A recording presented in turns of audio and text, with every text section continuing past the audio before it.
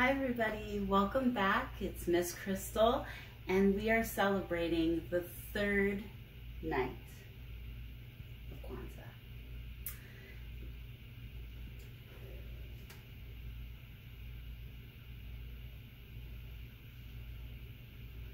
Hi everyone, it's Miss Crystal and we are back to celebrate the third night of Kwanzaa.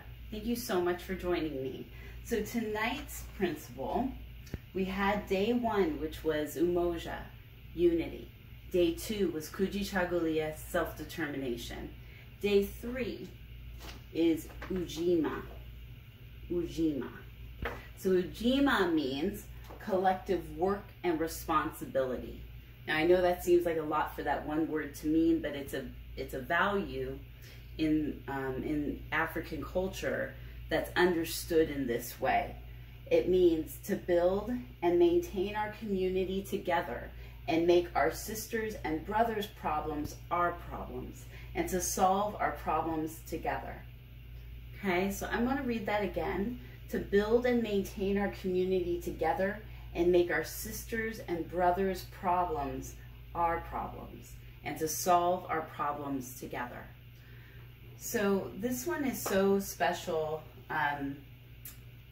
I'm gonna light the candle and then we'll talk about what does that mean, right? What does that mean to make our sisters and brothers' problems our problems?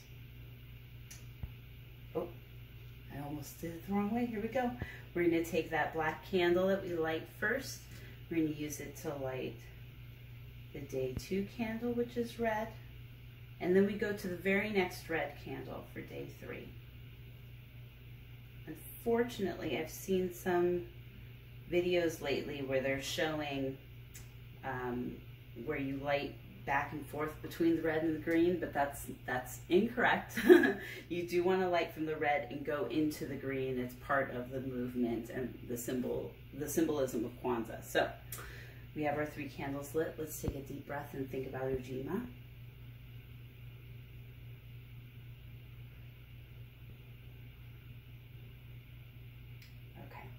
So, making our brothers and sisters' problems our problems. That can be tricky because sometimes you can make someone else's problems your problems and then you just have more problems, right? This is very different. What this means is that we don't sit and go, oh, I look over there and I see a person that doesn't have a home. And that's their problem, that they don't have a home. It means that I look over and go, if they don't have a home, that is my problem too. And that doesn't mean I bring them into my home, but what it means is that I work to try to help that person. It doesn't mean that you take on their problems. It means that you help and recognize that they are part of this collective community. And the only way to have this unity is to come together and realize that we are only as strong as our weakest member. They say that about a team, right? It's the same thing on this planet. We are only as strong as we are as Americans, as strong as we are as world citizens, as we are our weakest or our poorest or our sickest. So if we look at them and say, this is something that affects me too, and how can I help, right? I teach young children, maybe some of you guys are watching, and I will sometimes see where a kid is looking and seeing something else happening between 2 other kids. And they know maybe it's a situation where someone's being a bully or they're being unkind. And if you look and go, oh, okay, well, that's happening there and I'm gonna walk away, when maybe you could have said something. Maybe you could remind that friend that's not being kind. You're not being nice to that other person. You need to be kind. And so what started to happen in groups that I've worked with children is they start to use that language with each other.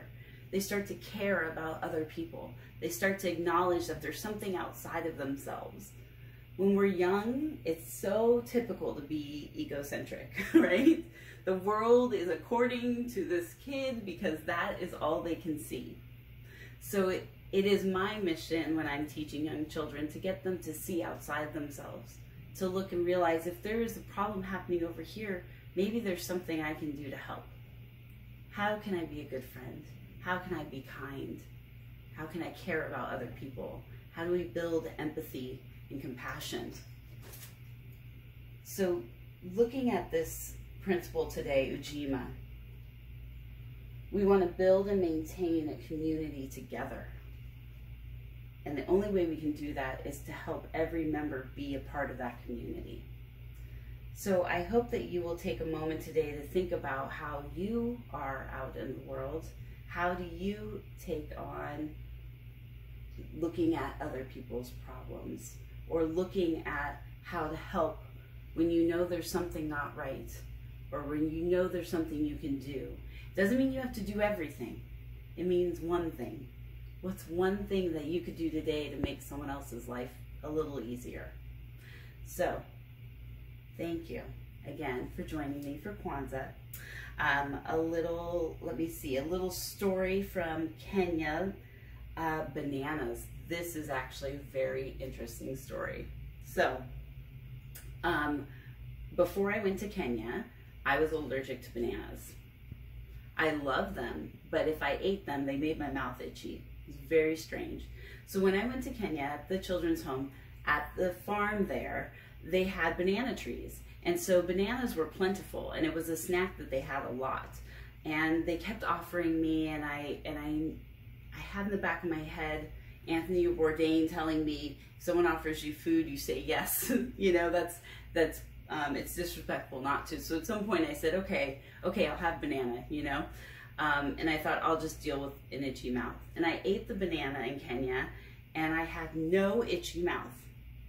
And I thought, this is strange. This is something special that's happening here in Kenya. And it's because it's right off the tree. I had all these excuses why that would be possible. So when I came back home, I was so curious that I went to the grocery store and I bought like every kind of, I bought an organic banana, a regular banana. I may have even bought a plantain, I can't remember. But I was like, I'm just gonna try and see what happens. So I came back, I tried the bananas, and I had no more itchy mouth.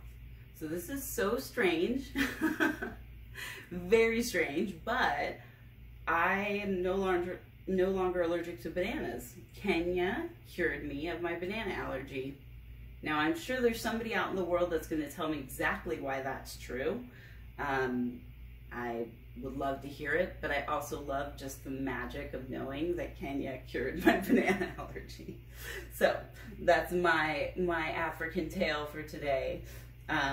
Thank you so much for joining me here. I'm on YouTube at Learning with Miss Crystal. I'm also on Instagram at Learning with Miss Crystal. And I appreciate any of your support and your sharing. It means so much to me to share this holiday with you. So, Heri za Kwanzaa. Have a great night. See you tomorrow.